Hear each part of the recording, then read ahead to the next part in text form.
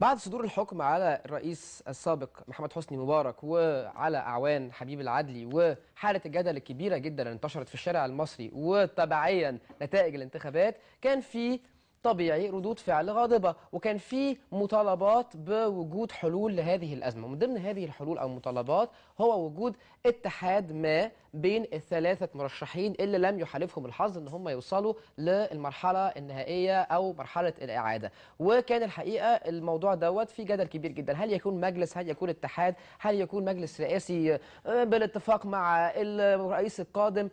اوبشنز كتيره او اختيارات كتيره جدا. من ضمن المرشحين والداعمين لهذه الفكره، ويمكن كان من اوائل المقترحين لهذا الموضوع من خلال سايت وبلوج بيت الحوار على الانترنت وعلى الاوساط السياسيه بعد كده، هو ضيفنا النهارده. الحقيقه ضيفنا النهارده هو بيقدم او بيكون معانا لاول مره على اي محطه فضائيه عربيه ومصريه تحديدا في اول لايف فيرست اكسكلوسيف انترفيو على النايل لايف. هو الحقيقه مبعوث البرلمان الاوروبي في الشرق الاوسط والمعني بهذا الامر تحديدا. النهارده هيكون معانا استاذ كورت ديبوف. صباح الخير.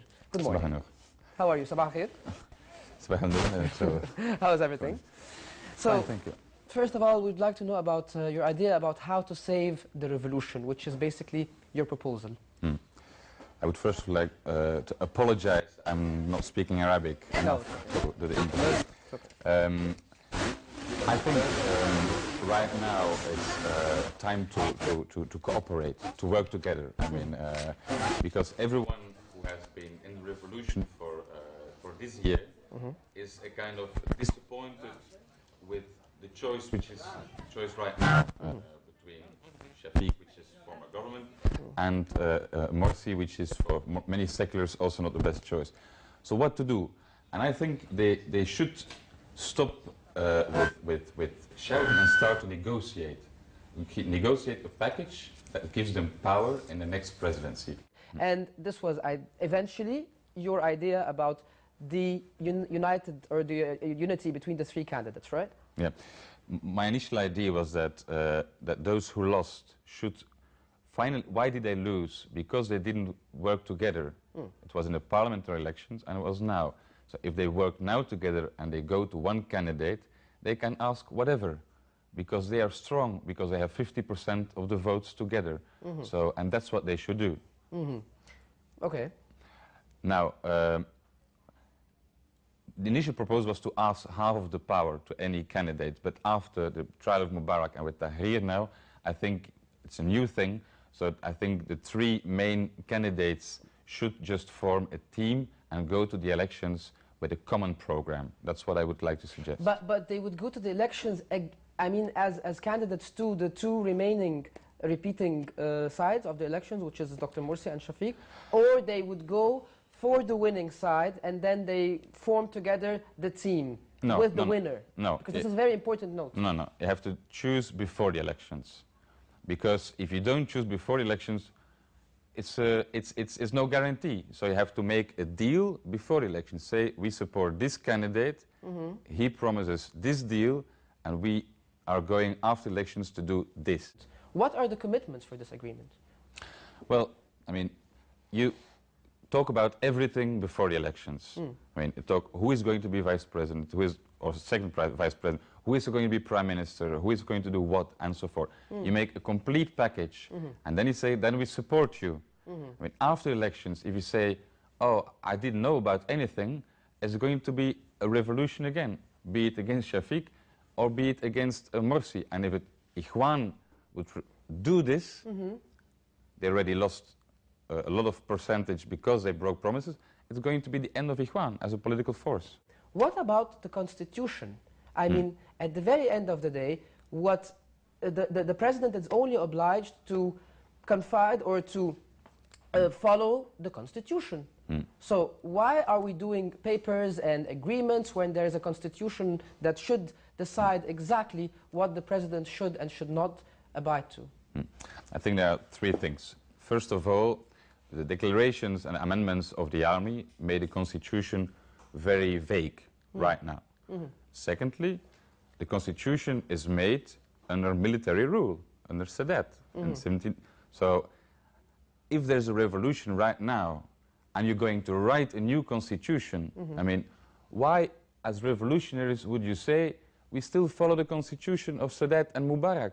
No, I don't understand. No, but I mean, so supposedly we have been hearing for the past couple of days and for the past couple of weeks, actually, from the SCAF, that there is a new constitutional amendment that should specify the roles of the next president. No, it's not up to, I mean, if you're at the end of your power, you should not do this. It's a new constitutional committee who will say what the next president is going to do.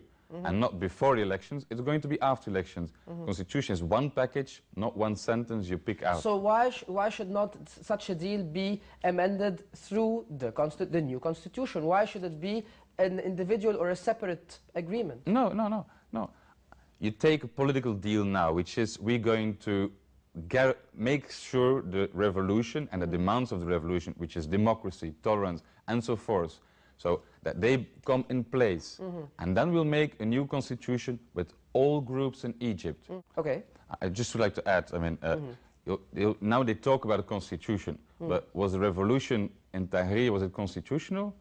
No. Was the SCAF, I mean, the power of the SCAF, is it constitutional? No. I mean, we're going to new times, so we need new thinking, and that's important, I think. There wasn't a direct feedback to you, to your proposal, but there was public and official feedback as how to unite between the three candidates throughout the last couple of days in the conference and in Tahrir and in their talks. Yet, nothing happened really. Why do you think is that? I think there are two problems. I think they do not agree on this presidential council would, proposed by some, would mean cancelling the elections.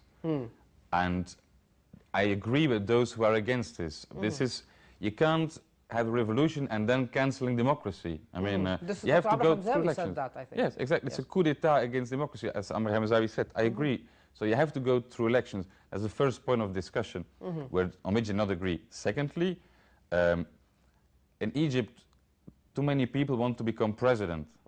And I think right now you have to stop your ego and start working in team, and it's very difficult, I see. But and do you think this is still the case, even though they actually lost?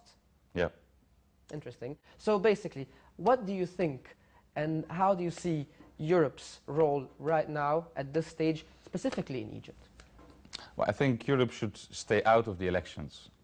I mean, it's up to the Egyptians what they will do now. So we'll just stay out. But whoever wins the next election, I think Europe should come in with all support and investments and so forth. So I think that's important. I think after elections and you go to a next stage, then we should support and whatever we can do, because we must admit as European Union that we have done not enough in the past, I think, to support revolution and democracy here. You have not done enough? Not at all. Okay, that's only fair for you to admit that.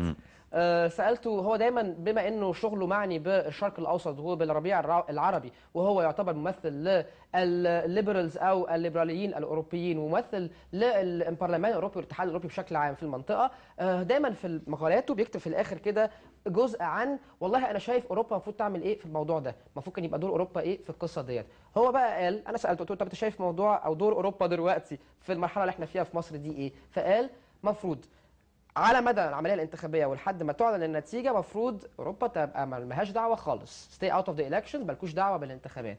لكن اول ما يبقى فيه اختيار واول ما يبقى فيه رئيس يجب ان يكون هناك دور فاعل لاوروبا ودول الاتحاد الاوروبي في مصر، بمعنى استثمارات، بمعنى دعم لعملية البناء وعملية إعادة بناء الدولة المصرية بعد الثورة وبعد الأحداث اللي حصلت، خصوصا وده اعتراف يحترم جدا منه الحقيقة، إنه هو شايف إن دول الاتحاد الأوروبي لم يكن لها دور فعال ودور مهم في الثورات العربية أو في المرحلة اللي فاتت في الشرق الأوسط. Why do you think so? آخر سؤال ماشي. Why do you think so? Why do you think they didn't have a role in the Arab Spring? Oh no, I mean, a lot of Egyptians believe in conspiracy theories and that we Europeans were doing whatever. No, there was no European strategy, there was no European interference, there was nothing. We were But there was an American strategy. I even doubt that. So, but I'm not Americans, I don't know. So, but I doubt it. But From European side, they only reacted when it was over. Okay. So we were not Great. there.